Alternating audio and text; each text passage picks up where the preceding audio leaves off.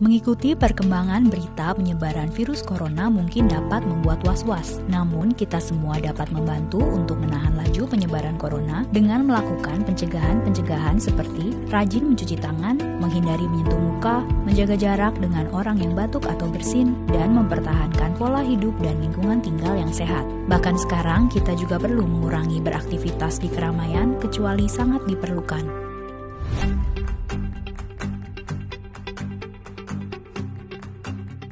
Mengapa hal ini perlu dilakukan? Dengan melakukan tindakan-tindakan preventif seperti ini sebagai individual, maka kita dapat membantu memperlambat laju penyebaran virus corona secara umum dengan mengurangi kemungkinan kita dan juga orang-orang terdekat turut tertular. Dampak besarnya, memperlambat laju penyebaran akan sangat membantu layanan dan pusat kesehatan kita seperti rumah sakit. Pelayanan juga dapat dilakukan secara maksimal, terutama bagi orang-orang yang paling membutuhkan bantuan medis. Tindakan preventif yang kita lakukan secara individual tidak hanya akan dapat melindungi diri kita, namun juga melindungi orang terdekat kita dan orang-orang lain yang lebih rentan dalam lingkungan kita.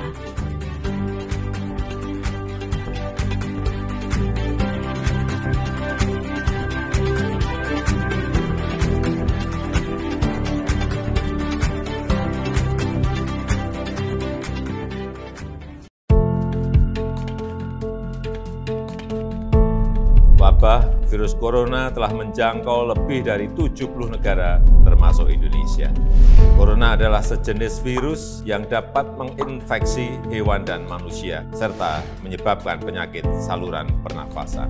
Virus corona berasal dari hewan yang melompat ke manusia, lalu terjadi penularan virus antar manusia melalui percikan ludah dan ingus saat seseorang batuk atau bersin. Bisa juga melalui perantara seperti gagang pintu atau pegangan tangga. Sejauh ini, virus corona baru ini memiliki tingkat kematian sekitar 2%, jauh lebih rendah dari SARS yang sekitar 10% dan MERS yang sekitar 35%. Indonesia telah mempersiapkan diri menghadapi wabah global virus corona ini. Semua bandara dan pelabuhan telah dilengkapi dengan thermal scanner. Di dalam negeri, pemerintah Indonesia telah menyiapkan lebih dari 132 rumah sakit dengan fasilitas sesuai standar internasional.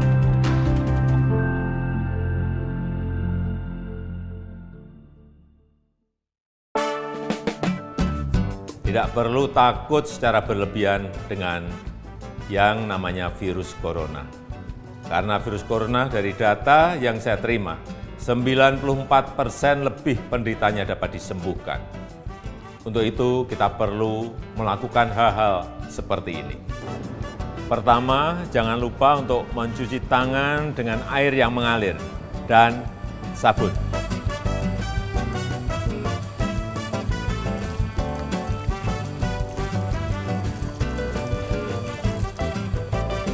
Selain mencuci tangan dengan benar, ada beberapa hal lagi yang bisa kita lakukan.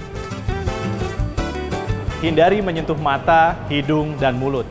Karena telapak tangan tentu akan menyentuh berbagai macam benda dan rentan terkena virus. Kalau telapak tangan kita sudah terkena virus, maka virus tersebut akan mudah masuk ke dalam tubuh kita melalui mata, hidung, dan mulut. Jadi ingat, hindari menyentuh mata, hidung, dan mulut. Jaga jarak dengan siapapun yang batuk atau bersin, karena virus corona dapat menyebar melalui tetesan cairan yang keluar saat batuk atau bersin. Berikan masker pada yang sakit agar tidak menular kepada yang lain.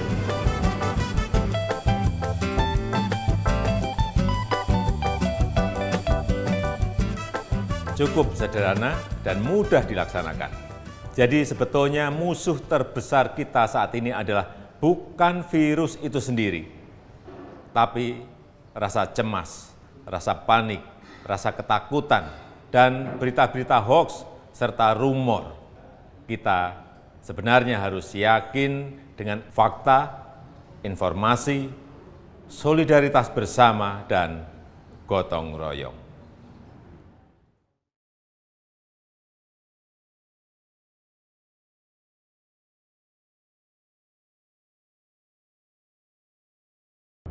The Centers for Disease Control and Prevention, CDC, the expert body on coronavirus, has released guidance for general public and healthcare professionals on the symptoms of the virus.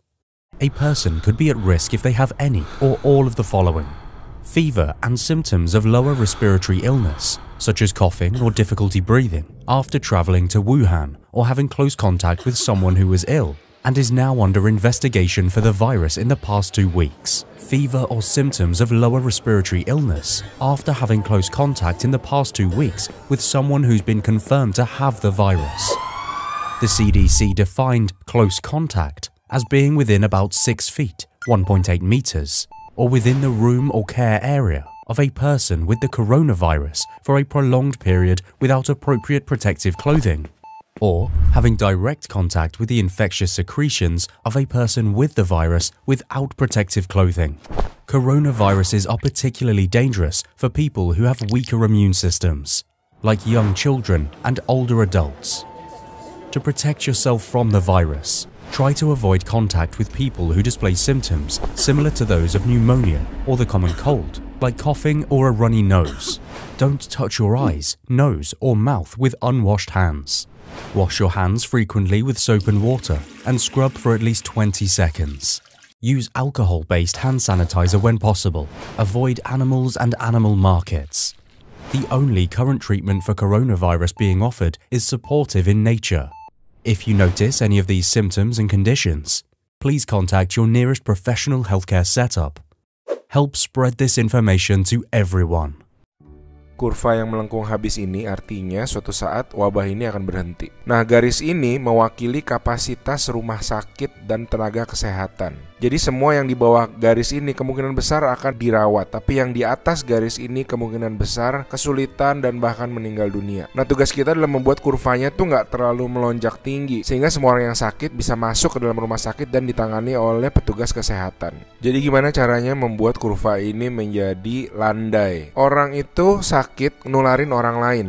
Nah, orang yang sudah sembuh, tubuhnya jadi punya imunitas, sehingga kemungkinan dia tertular lagi itu kecil atau hampir nggak ada. Sehingga caranya sebuah wabah apapun itu dari zaman dulu berhenti adalah ketika cukup banyak orang kena virusnya, lalu menjadi imun sehingga virusnya nggak bisa punya orang untuk ditularin lagi. Nah, kenapa selama ini kita perlu banget namanya social distancing atau ngejauhin diri? Animasi ini bagus banget. Ini contoh kalau semua orang bergerak bebas seperti biasa, nggak ada pikiran, semua tetap pergi konser, pergi jalan-jalan. Ini akan terjadi. Satu orang akan menularkan semua orang berbarengan, dan itu yang berbahaya. Seperti tadi kita ngelihat kurvanya ya. Pada akhirnya akan lewat dan pada akhirnya semua orang akan sembuh. Tapi karena kurvanya tinggi, banyak orang akan mati dalam prosesnya. Nah, yang terjadi di Cina dengan adanya lockdown, ditutup, membuat orang tidak sakit sekaligus berbarengan. Jadi kurvanya lebih landai kalau kalian lihat, sehingga memberi waktu untuk orang-orang menjadi sembuh dan akhirnya bisa melandaikan kurvanya. Nah, sekarang kita lihat kalau kita lakukan namanya social distancing, yaitu kalau nggak harus banget nggak usah pergi keluar, kalau nggak penting-penting banget nggak usah ketemu temen, nggak usah ada social function, semuanya ditunda dulu. Kita lihat apa yang terjadi. Nah, bahkan ini ada simulasi satu lagi. Kalau social distancingnya itu benar-beneran ekstrim, orang nggak boleh keluar, ada jam malam dan sebagainya. Ini yang terjadi. Kita lihat beda banget kan. Jadi ada orang yang akan tetap sakit, tapi mereka bisa masuk rumah sakit dan dirawat. Jadi teman-teman, please do your social distancing, stay at home, work from home, anywhere you can. Ada orang-orang yang nggak bisa, saya mengerti, tapi sebisa mungkin lakukanlah semuanya itu. A good way of doing it is to imagine that you do have the virus, yeah, and change your behavior so that you're not transmitting it.